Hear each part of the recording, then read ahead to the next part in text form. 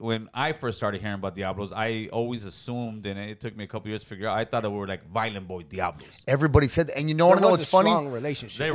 No, we had a strong. I'm talking a strong relationship, but a lot of the people didn't know. But we were separate neighborhoods. Yeah. Everybody assumed we were the same, and we weren't. Always from the jump, we rode with Violent. We got along with Violent. We did a lot of dirt and work with Violent, but we ended up getting a green light because even inside they assumed we were a clique. Well, you guys claimed Sun Valley. Yeah, and so we had a green light for years for literally not doing nothing. Well, I was in the county. Yeah, well, he was in the county.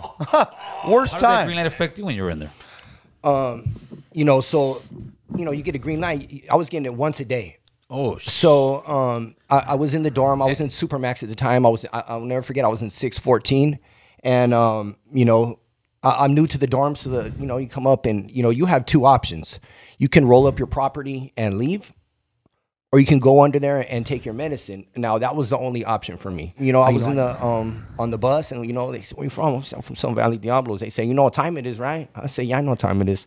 And I went into the tank, and there were homies from Violent. They had the light too. So like we sat in the end, basically just waiting to get our names called. And I remember he goes, "Hey, Lonely Guile," and I start walking to the back, and the homies are just spreading like the sea by Moses until I just bang, the first shot comes. Yeah.